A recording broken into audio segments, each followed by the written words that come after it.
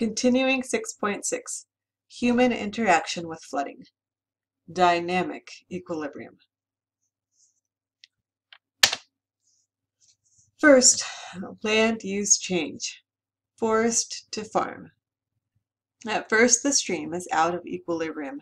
Trees and year-round vegetation gone leads to more land erosion.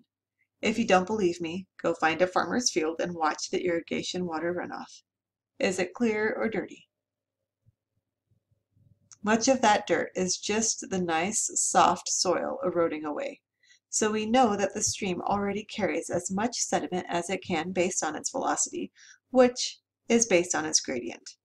Well, with the land use change, the stream is being asked to carry more sediment. So what does the stream need to do? Will our stream just give up? No way. Streams are not quitters. That would be weird. No. The stream flows on. But with all that sediment, it needs to flow faster. Otherwise, the sediment would be deposited. And actually, some of the sediment does get deposited, raising the stream bed. But as the stream still has the same base level, a rise in the stream bed causes a rise in the gradient, which means the stream will flow faster until it can carry the new sediment load. And voila! The stream is back in equilibrium. Got it? Make sense? If not, try listening to it again before continuing. And if that doesn't help clarifying things, ask. So in summary, more land leads to more sediment in the stream, which leads to a steeper stream gradient. And that leads to a higher stream velocity, so that there is a higher stream sediment load and the stream is back in equilibrium. Farming to forest causes the opposite effect. Suddenly the stream becomes sediment starved, meaning it can carry more sediment than it is. What does it do? Look in the mirror and admire its skinniness? No. That again would be weird. Streams will not starve themselves if they can help it. They will eat. They will pick up sediment if it is available, and in this case it is. The sediment they pick is the sediment deposited on its bed when the forest was changed to a farm. So the elevation of the stream bed decreases, and as the base level is still the same, the gradient will decrease, causing the velocity of the stream to decrease until it reaches a new equilibrium with its new sediment supply. If you don't believe, I will show you a real live cartoon. Here it is. First, look at the image. It is a cross section of the stream. So the stream is flowing in or out of the screen. You have the original bank prior to agriculture. This area was a forest before it became a farm, probably just prior to 1930, when the cross-section shape of the stream bed drastically changed, following the highest black line contour. In this area, farming became unprofitable, and some forests returned to the area around 1969. And again, the cross-sectional shape of the stream changed to the middle thin black line. The stream bed elevation was lowered as compared to the 1930 farm dominant stream bed elevation, but was still higher than the original stream bed elevation when the area was primarily forest. So how did this affect the overall gradient of the stream? I'll show you. Look at the graph on the right. The x-axis is distance downstream. The y-axis is elevation above base level. The two blue lines on the graph are two longitudinal profiles of a stream. So again, the base level stays the same for the stream. But when the stream cannot carry all the sediment and deposits some of the sediment on its bed, the elevation of the bed is raised. For instance, from the bottom blue line to the top blue line, which results in increasing the gradient of the longitudinal profile on the stream. The gradient becomes steeper, which means the velocity increases, which means it can carry more sediment, which means the stream gets back into equilibrium. But it has changed. So what if the base level changes? That's our next example. Dam! A reservoir becomes a new temporary base level. Remember that curve in the longitudinal profile? As the stream reaches the base level, it slows and drops sediment, forming a delta. In the reservoir, the water is nice and still and drops even more sediment. When the water leaves the reservoir, it starts moving again, which means what? Can it carry more sediment than it could before? Is it starving? Yes. So what will the stream do? Will it stay starved? No, it will eat. What I mean is that it will pick up sediment and erode down to a new elevation where the amount of sediment it can carry and the velocity of the stream have reached a new equilibrium. Have you seen this phenomenon in your experience with reservoirs? It's true. This is what happens. Reservoirs are constantly being silted in, and dams constantly have erosion at their outflow. Here's a dam. See the sediment dropping as the river enters the reservoir?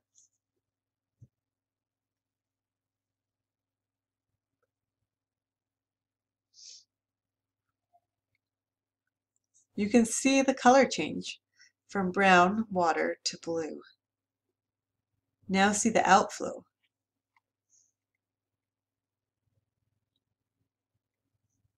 The water is no longer a deep blue color. It is a light blue due to the sediment it is picking up. Erosion. See, it's real. Dynamic equilibrium. Human interaction, urbanization. Increases frequency about threefold, and it also increases the magnitude of flooding.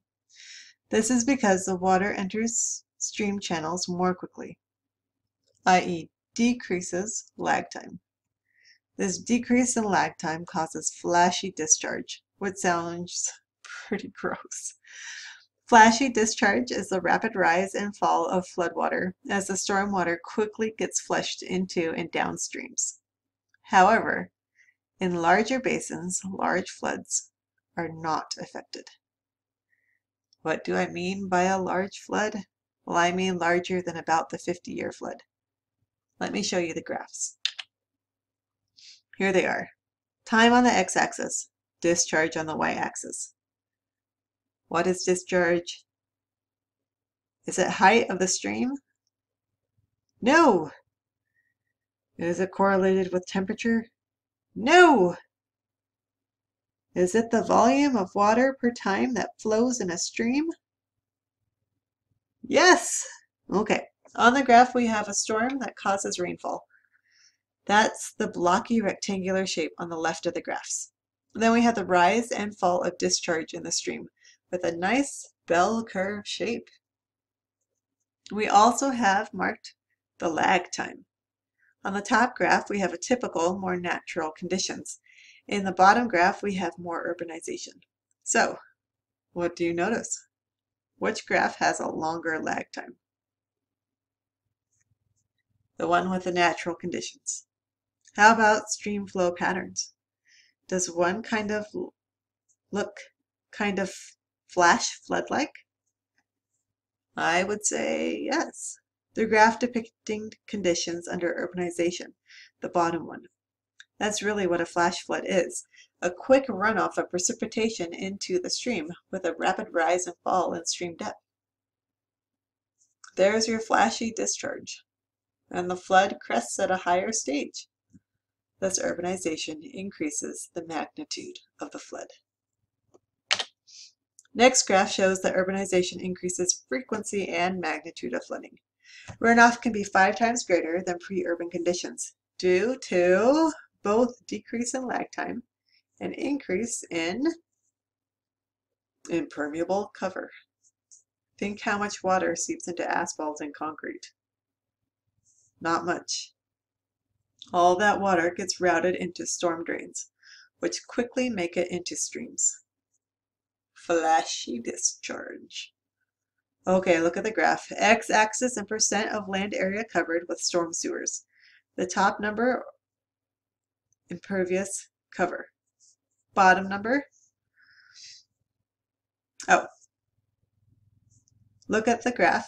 X-axis and percent of land area covered with storm sewers, the top number.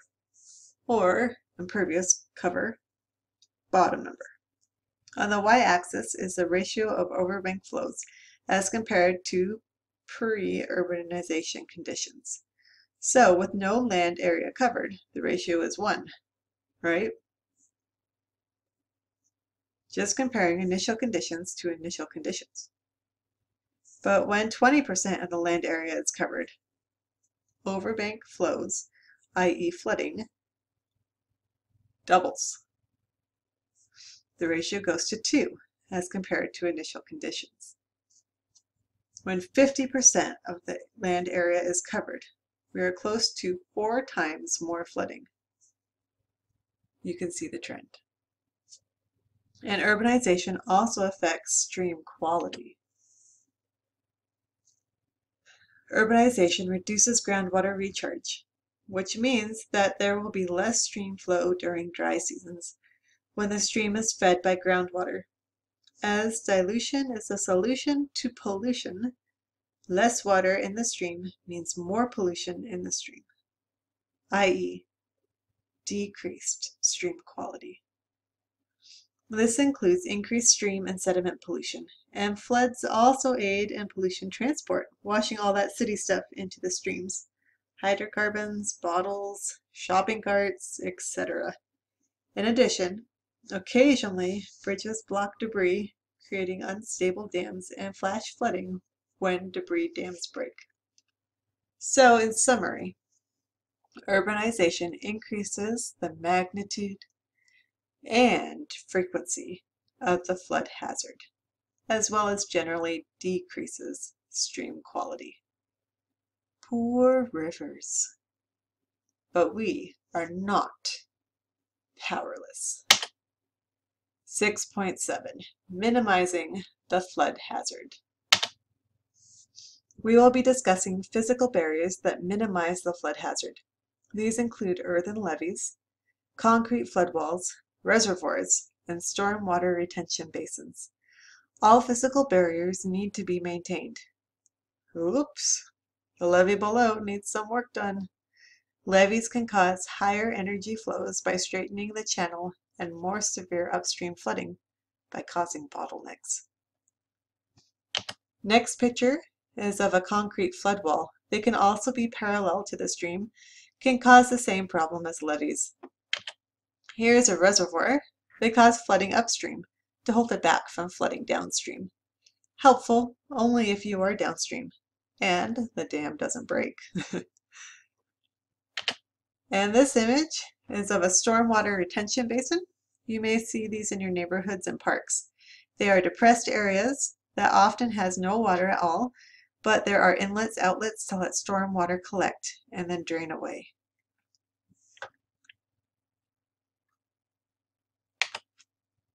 Another way to minimize the flood hazard is channelization. This is straightening, deepening, widening, clearing, or lining existing stream channels, which can improve navigation and decrease flooding. But of course, that's not all. The image on the right compares many features of natural stream and channelized stream. I'll read and summarize it for you. Channel conditions. Natural stream. Suitable water temperatures, adequate shading, good cover for fish life, minimal temperature variations, abundant leaf material input. For the channelized stream, it's different.